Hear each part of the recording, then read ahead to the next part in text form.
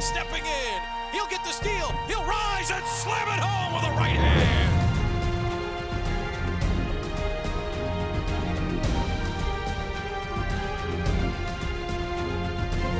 Drives to his left to the baseline. Puts it up and in.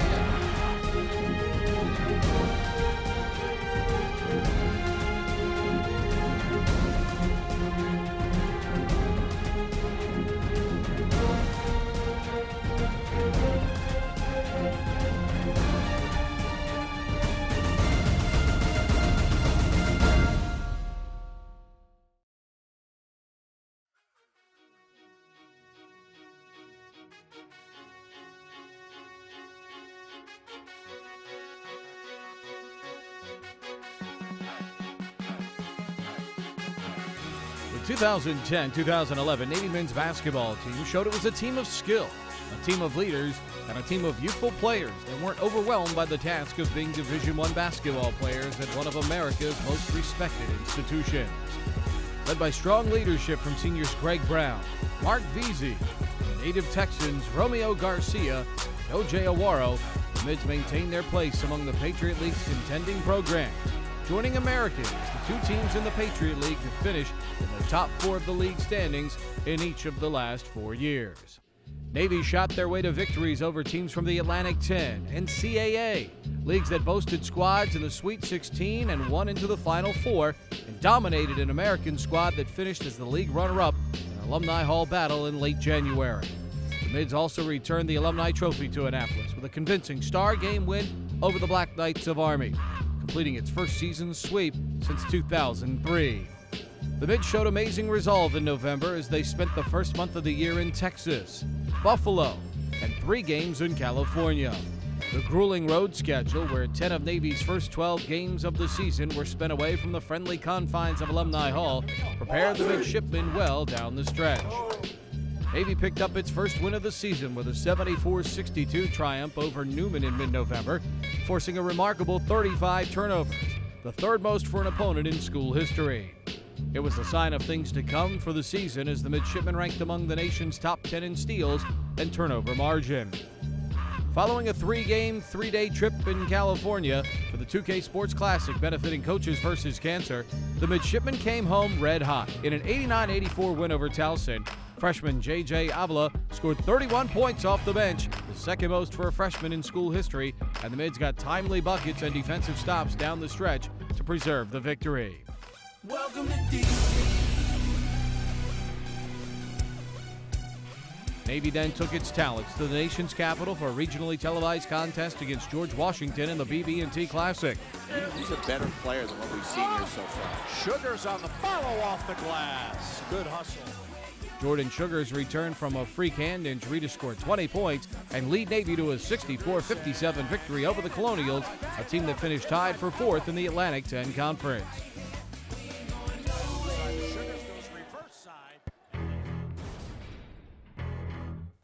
In mid-January, before a sold-out Crystal Arena crowd, the midshipmen showed their resolve in medal. Navy rallied from a 13-point first-half deficit, took a 12-point lead, then made 7 of 8 free throws down the stretch for a thrilling 85-81 victory in the first meeting against the Black Knights. Jordan Sugars continued his strong play against Army, scoring 25 points on 8 of 13 shooting to lead all 5 starters in double figures. Nice move by Sugars. Avila added 17 points, 8 boards, 4 assists, and 2 blocks in his first Army-Navy game. Amo lays it up and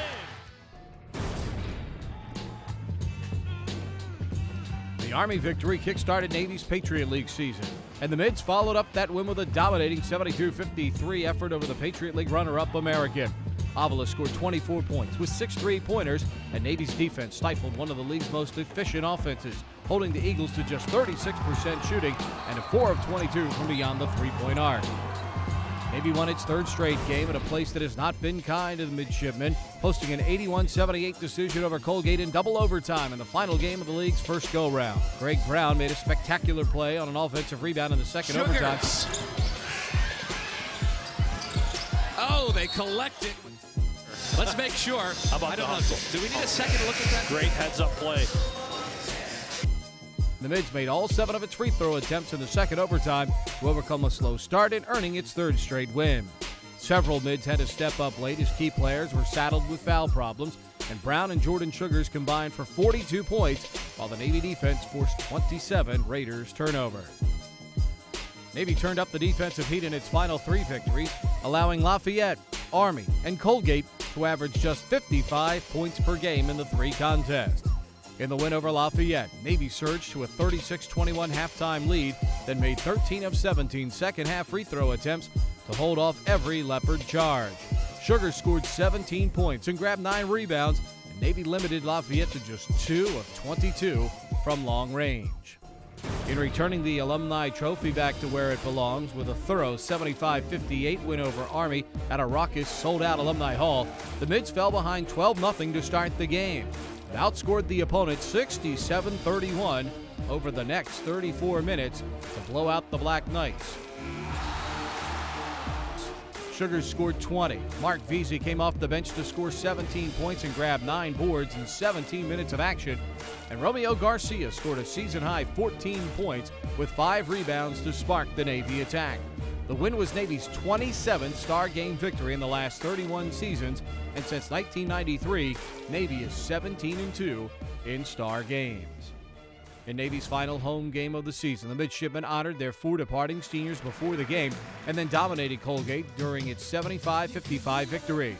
Navy, behind the 4 seniors, jumped out to an 18-3 advantage just 4 minutes into the game and never trailed in sweeping the season series against the Raiders for the first time since the 2000-2001 campaign. Navy's 4 seniors scored 36 points. Sugars led the Mids with 25, and Navy forced 22 turnovers and held Colgate to just 4 of 16 shooting from three-point range. The senior class will leave Navy by winning the 3rd most Patriot League games among all teams over its 4 years, and winning 59 games overall, while leaving an undeniable mark on the Navy program in terms of leadership and production. In just 3 years at Navy, O.J. Awaro ranked 8th on the Navy career assists list and started 88 of the 90 games he played while at Navy. Awaro turned it on in Patriot League play during his career, averaging 9.8 points per game and 5.1 assists per contest in 28 Patriot League games over the last 2 years. Romeo Garcia leaves as one of Navy's top defensive players in recent memory. The 6'5" Texan had a knack for making big defensive plays, as evidenced by his 46 charges drawn over the last 2 seasons.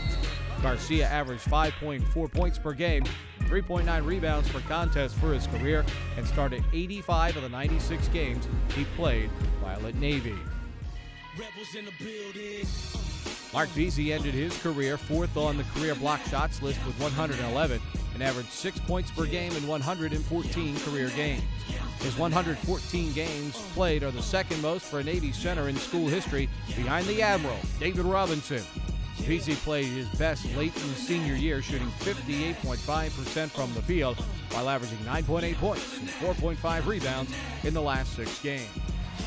Greg Brown blossomed late in his career, ranking 3rd on the team in scoring at 10.1 points per game, was 2nd in three-pointers made with 57, and paced the squad in free throw percentage at 83.6%. Brown played in every game over the last 2 years, averaging 7.6 points per game and making 82 three-pointers during that span.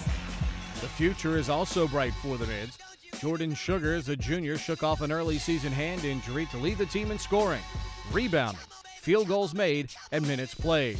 Sugars rose to the occasion both times against Navy's rival Army, averaging 22.5 points per game against the Black Knights en route to a 2nd-team All-Patriot League performance. The Winchester, Virginia native led the Mids at 16 points a game and surpassed the 1,000 career point mark in the regular season final against Colgate, becoming just the 7th player to score 1,000 points by the end of his junior season. He will be bolstered by rising seniors Ted Connolly and Carlton Smith, who both showed glimpses of play late in the season and will be counted on significantly in the 2011-12 season. Allow me to reintroduce myself. My name is... The freshman J.J. Avila led the team in steals and offensive rebounds, was 2nd in assists, scoring and rebounding, and 3rd in block shots and three-pointers made, while his 357 points were the 3rd most in school history for a plebe. He was named the Patriot League Rookie of the Week 8 times this year, the 4th most in league history, and earned Navy's 2nd Conference Rookie of the Year honoree, joining just David Robinson as winners of that award. He was one of 4 freshmen nationally to average 10 points, 5 boards, and 2 assists per game.